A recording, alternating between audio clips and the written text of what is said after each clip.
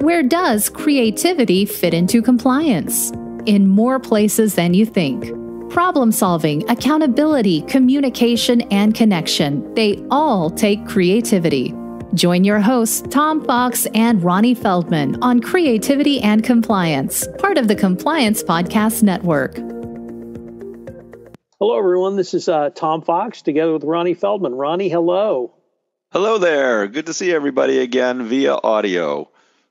And we are back for another episode of Creativity and Compliance. And today we have a uber special guest, Angelique Lee-Rowley, the CCO of GW Pharmaceuticals, is going to share a bit with us about the creative programming that the company has rolled out over the past year. Angelique, first of all, thank you so much for taking the time to visit with us today, and welcome. Thank you. I'm so excited to be here with you. Thanks for having me.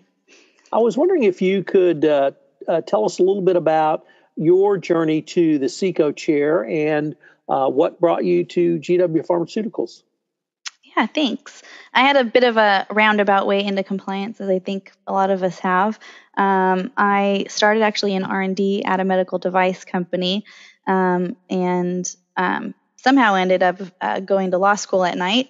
And actually, while I was in mergers and acquisitions class, we were acquired by Siemens AG, by their healthcare division, and ended up getting kind of sucked into compliance through their big bribery and corruption scandal.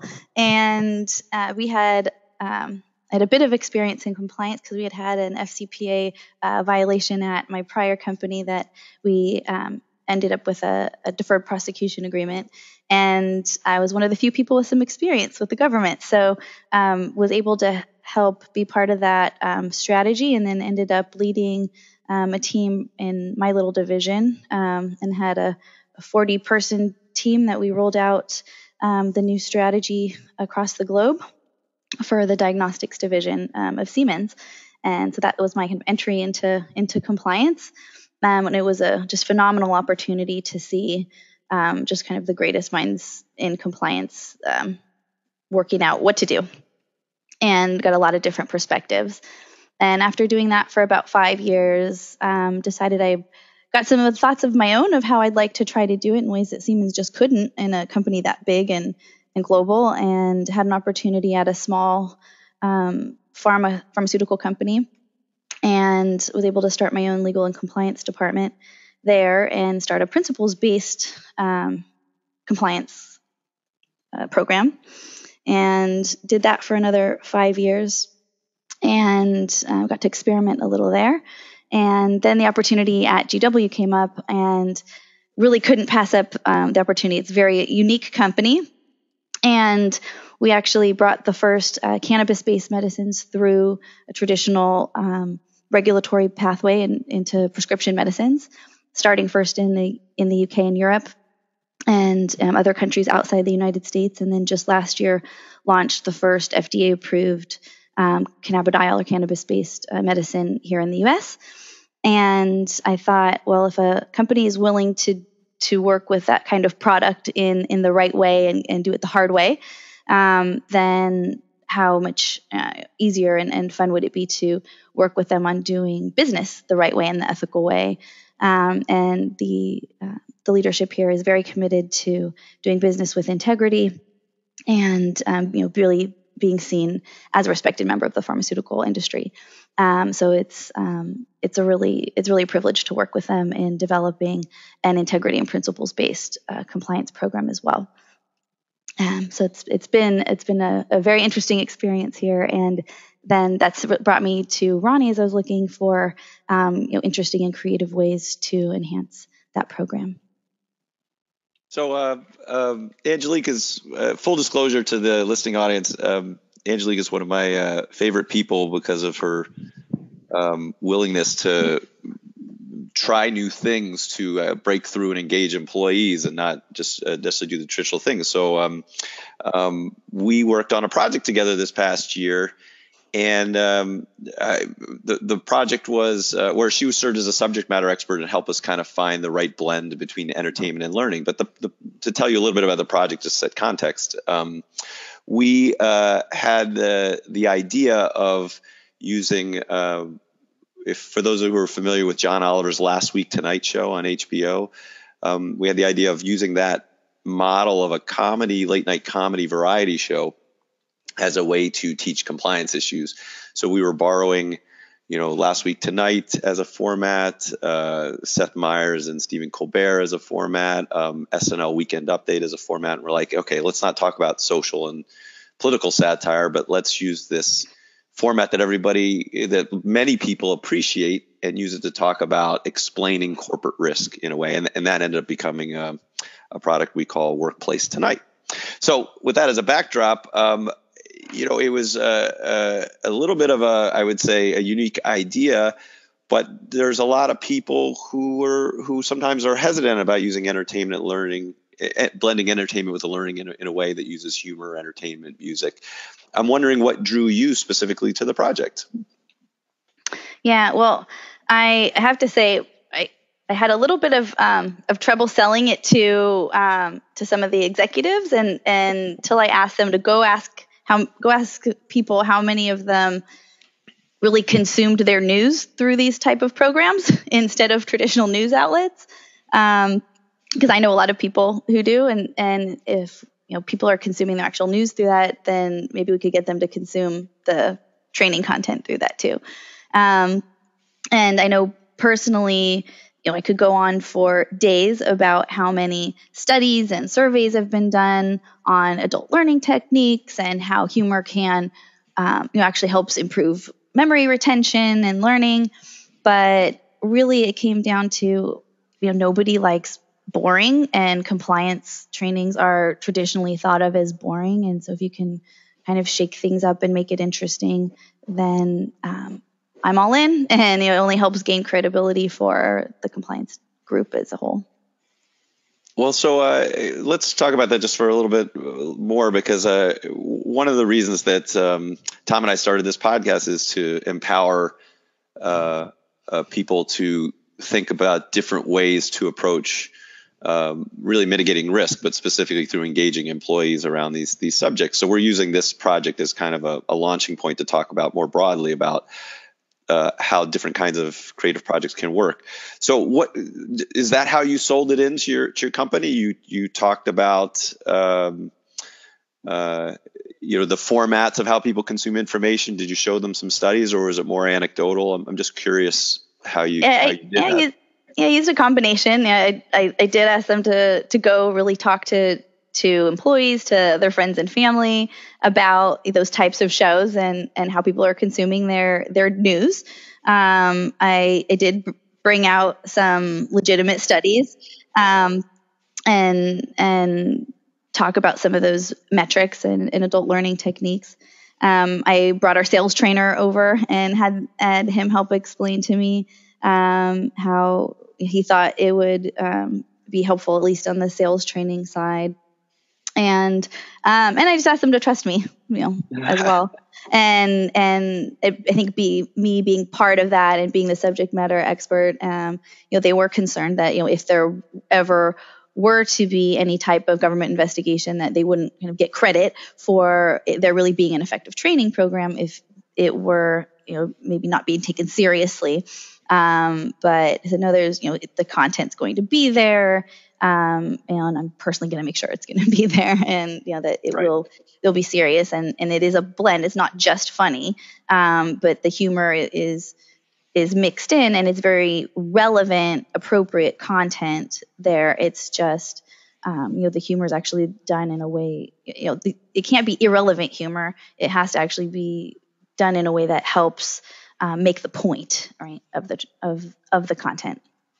Yeah, I love the way you say that, because I got my start in improv comedy at the Second City, and we always talked about humor in service of a message. That's right. What commercials on television, that are often humorous, don't make fun of their product.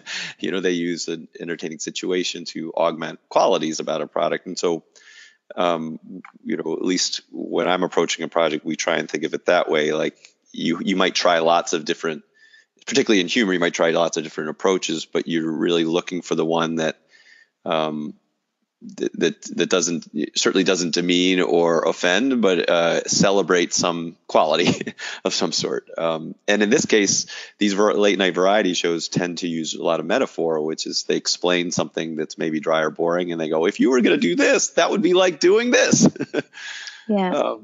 Well, so I wanted to ask you specifically, since this particular project we worked on was about what did have humor and comedy as a part of it.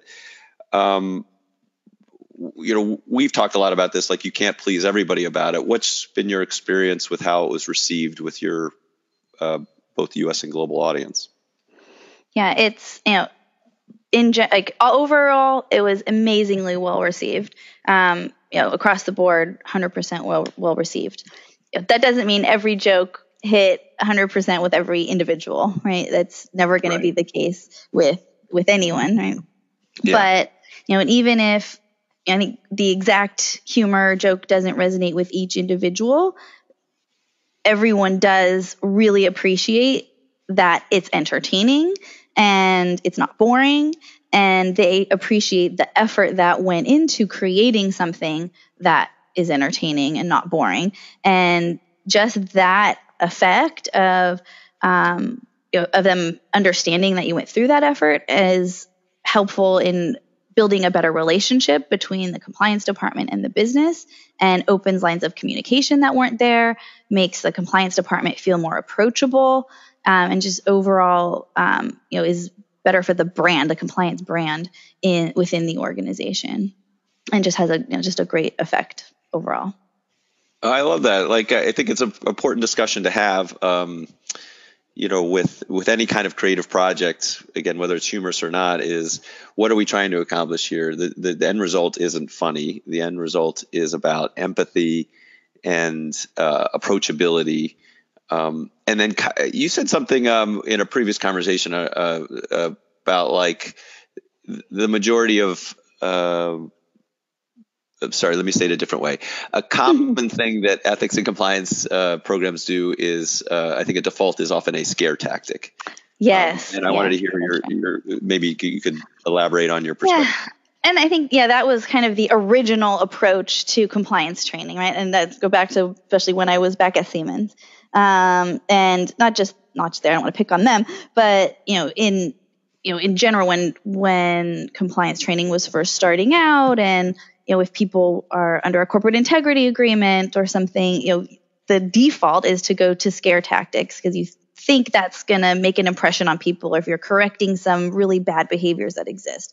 But that's only effective to a certain point. Of course, like nobody wants to go to jail, so you think that's where the place to start. And it gets people's attention. But I think the main message people tend to walk away with is, I don't look good in orange. And I think that then tends to translate to don't get caught.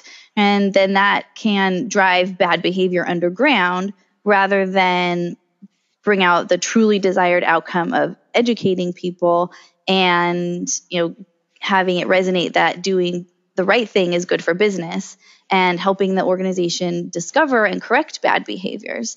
So that really lends itself to more of where the compliance industry is evolving to, which is this more principles-based type of programs, and helping teach people how to think about doing the right thing and how to think through situations rather than just scolding and scaring. And so these types of creative trainings help get people thinking, and thinking kind of turns compliance on its head, right? Make them think about it in a new way, and actually get them thinking about the topics instead of just wagging your finger at them. Right, or memorizing something that you. Yes, this is what the law says. Don't do it, or you're going to go to jail. Right? Yeah, don't do it to jail, and then I've passed the test saying that I did that, but then I forgot about it 2 seconds later. Yeah, it doesn't really help you if a situation presents itself like, okay, I know I'm not supposed to bribe this person or I'm going to go to jail, but then, well, what can I do? What should I do? How do I interact with them? Yeah. Well, so you're getting a lot of my perspectives out to this podcast, so I guess full apology for that. But one of the things that I'm a big proponent of is that really, creativity is a a way to influence the culture. And one of the things, if you want to talk about ethics, compliance, integrity, speaking up, is you need to be in the atmosphere on a more regular basis, whereas training can be, you might want that to be more infrequent, or,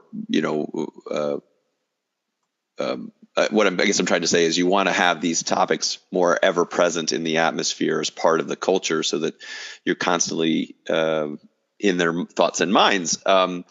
And one of the ways to do that is to be entertaining. So with that as a backdrop, what are some of the ways that you have, either through this project or other ways, tried to roll out this kind of programming? Like, how are you getting it out to people? Yeah. So we piloted this particular set of e-learnings videos with our U.S. sales group, just to kind of see if they probably figured they'd be the most receptive. So let's start with them. And we kind of sprinkled it in between their assignments, their kind of 2 weeks of home learning before they had their in-person live initial sales trainings. And then I did a live training with them as part of that live training. And when they all came together for that live training, they were all spontaneously talking about the compliance trainings videos, which not used to. And then when I walked up to do my live training, they weren't scared of me, right? They were talking to me ahead of time. They're like, "Oh, you're the one who gave us those compliance training videos. Those were hysterical." And when I came to the part of my live training talking about interactions with healthcare professionals, there were about 4 people who stood up. And okay, for those of you who haven't seen these videos, one of the there's a little joke about giving physicians kickbacks, and this lady does a little jig, doing a little dance with kickbacks and kicking her foot back, and then people stood up and started doing little kicks, and it just made it kind of fun and approachable, and everyone starts laughing. And now if people have a question about something that has to do with finances, and they can take an HCP somewhere or do a dinner, people will literally start doing little kicks in the hallway when they ask. And so it just kind of makes the whole thing a little bit more approachable and interesting.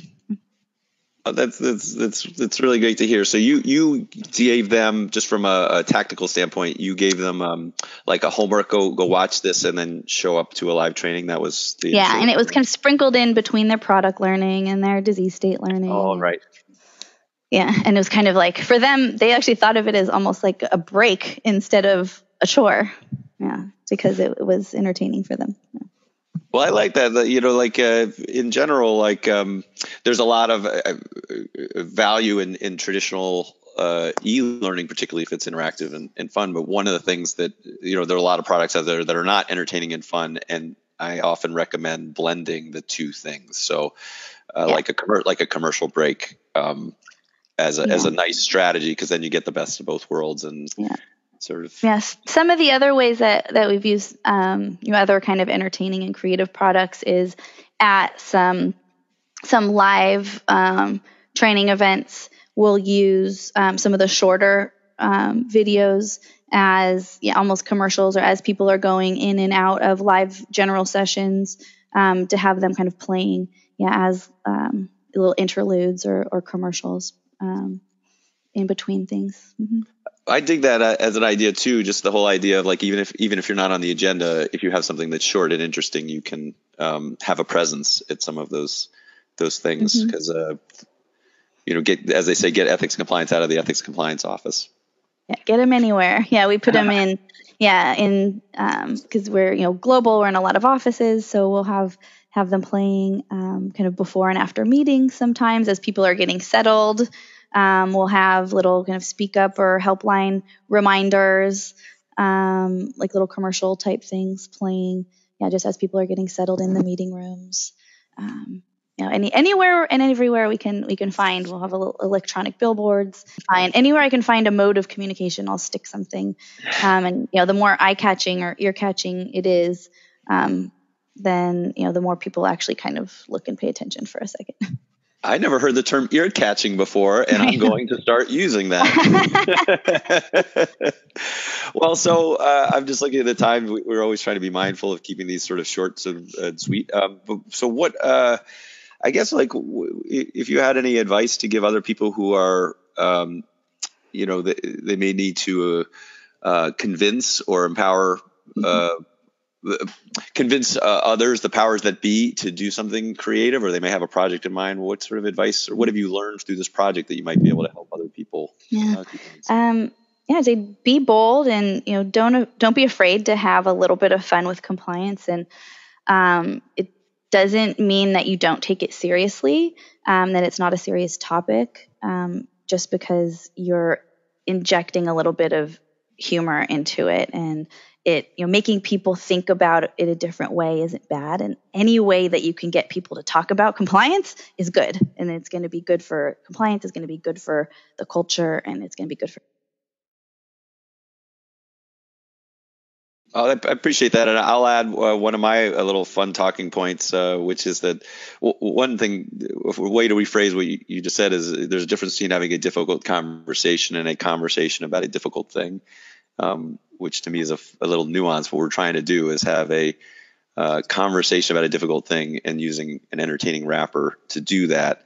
And the other main point, I guess I'll end with, is I love the idea of, like, not being too precious about, like, we didn't know when we were working on this exactly how it was going to go, but we knew we were going to try and make it provocative and interesting. And we knew we wouldn't please everybody, but we also know we would live to fight another day. That if we try this and some people liked and some people didn't, well, we can try something else later. And over time, you start engaging more people. And I would just say, at the end of the day, nobody likes to be bored. Right. Well, I'm going to use that as an awkward transition to ask you, Tom. Did you have any other thoughts or questions to wrap up this podcast? The wow is really how I want to end. There was a lot to really unpack here, and there's so much that you gave us, Angelique, that I really am going to use this going forward. So from my end, I really just wanted to thank you for taking the time to visit with us, because when we can have a compliance practitioner talk about her real world experience of using some of these tools, strategies, and tactics and techniques to move compliance really from rote training to part of the conversation is just fantastic. So I wanted to thank you. Yeah, I wanted to thank you for taking the time to visit with us today. Yeah, thank you very much for having me. So this is Tom Fox on behalf of Ronnie Feldman. Thank you so much for joining us for this episode, and I hope you'll join us again. Ronnie, you want to say goodbye to everyone? Bye, everybody.